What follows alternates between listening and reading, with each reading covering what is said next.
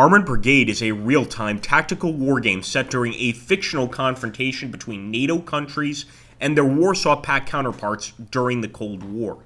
In this introductory video, we'll show you the basics about how to issue orders to single units and groups, and their importance for planning the battle. In Armored Brigade, you command a joint task force of mechanized and infantry units, each of them with their own stats and characteristics. Once you've selected a unit, you have to decide its further location on the map.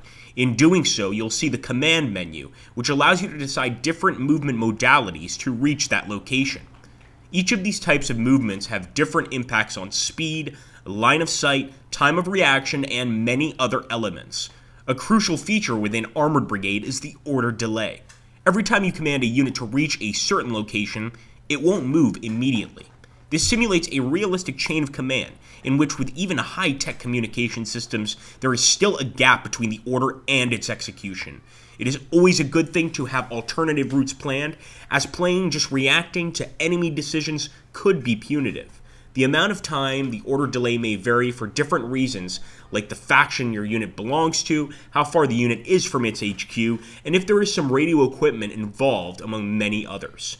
There are, of course, dozens of additional details to take care of in planning the movements of your units, but this short video should have given you an indication about the huge flexibility that Armored Brigade has in store for you.